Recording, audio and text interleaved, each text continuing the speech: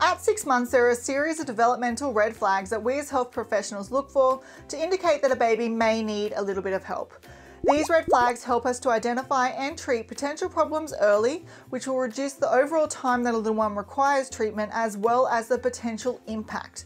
As parents, you're in the best position to notice these red flags if and when they occur, but you will only be able to recognize them if you know what to look for. So let's walk through each of these red flags and how you can identify them and what they might mean. Before we jump into the red flags, remember that if your baby was born prematurely, it's based on their corrected age, not their birth age. The communication, social and emotional red flags are if a baby is frequently irritable for no apparent reason. Generally, they're extremely social at this age, so that frequent irritability should be reducing.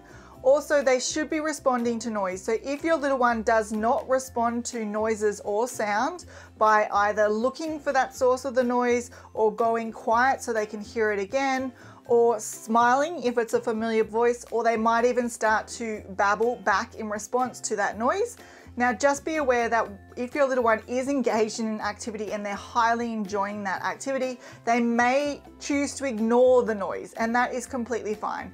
If they frequently ignore the noise, then that is when you need to be concerned, because it may indicate that they aren't actually hearing the noise. Another red flag is that your little one does not make vowel sounds like the ahs and the oohs in response to communicating with you, or just in general when they are talking. Your little one should also be providing eye contact with you when they are engaging with you. So if your little one is avoiding eye contact, that's another area of concern. Also, if they're not showing any affection towards their primary caregiver, or they're not laughing, smiling when they're trying to interact with other people. So babies at this age are really social, and typically they will laugh or smile at you when you're trying to interact with them, or start to babble. So if your little one isn't doing that, then it is a cause of concern. Just a side note, if you do notice any of these red flags, it doesn't necessarily mean that there's anything wrong with your little one. It just means that you should take them to the relevant health professional to have an assessment, just to be sure. In regards to fine motor concerns, the first one is that your little one doesn't reach out and hold toys. So at this age, they should definitely be able to reach out when they're lying on their back to grab a toy, and they should be able to hold it. And if you're sitting them in your lap and providing them with support, they will be reaching out to grab a toy. Also, their hands should not be fisted. So if your little one's hands are clenched, then it might be an indication that they need to go see an occupational therapist, because we need those hands to be open so that they can start to grab and interact with toys. Now, another red flag is if your little one isn't grabbing a toy and mouthing it and then looking at it and mouthing it again. That is how they actually play with toys at this age. It's a lot of time spent in their mouth, and that's because they don't yet have the ability to move their hands so well to manipulate the toy, but they have the ability to hold the toy in their hand and look at it and then place it in their mouth and then bring it back out.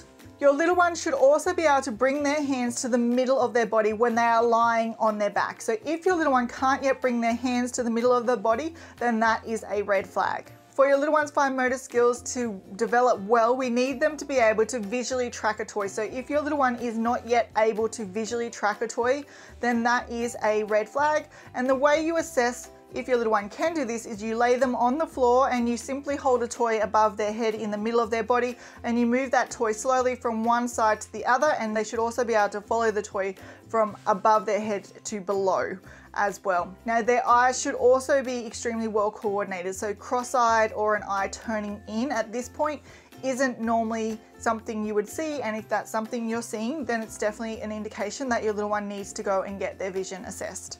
Before we get into the gross motor red flags, if you haven't already, make sure you download my free developmental checklist by clicking the link in the description box below. So the first gross motor red flag is that your little one's head falls constantly to the same side. So when you are supporting your little one up in sitting, or when they're lying on their back, or they're in tummy time, what you should see is that their head is straight and it's in line with the middle of their body. It shouldn't be tilting to one side. And if you notice that your baby's head is tilting to one side and that chin is slightly tucked, and they're unable to follow a moving toy when you place them on their back by moving their head from one side to the other, then it is an indication that they need to go and see a pediatric physiotherapist to assess whether or not they have positional torticollis. Because if this is left untreated, it can affect your baby's posture, and it can also result in them favoring one side of the body. The second red flag is that there is a difference between the right or left-hand side of the body in regards to strength, movement, or tone. So at this age, they should definitely be able to use both sides of the body equally. There shouldn't be a dominant side, and there shouldn't be a side that is more stiff than the other side. Also, they shouldn't have extremely floppy muscles. So when they're lying on their back, your little one should definitely be able to reach up against gravity and grab those toys, and also be lifting both legs off the ground. The next red flag is that they hold their arms back and have stiff legs when they're held in standing.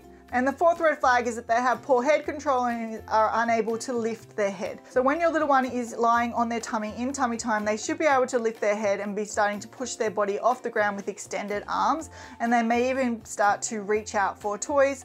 They should also be able to hold their head upright and look around when you are supporting them in sitting, and that might be by supporting them around the rib cage. When you give them that support, they should be able to hold their head in the middle of their body and look around the room without any difficulty. Now, at 6 months of age, sitting up independently is a skill that most babies are still yet to master. So to help your little one master this skill, make sure you check out this video. Remember to click on the free PDF document in the description box below, and I'll see you next week where I'll share more parenting tips and tricks.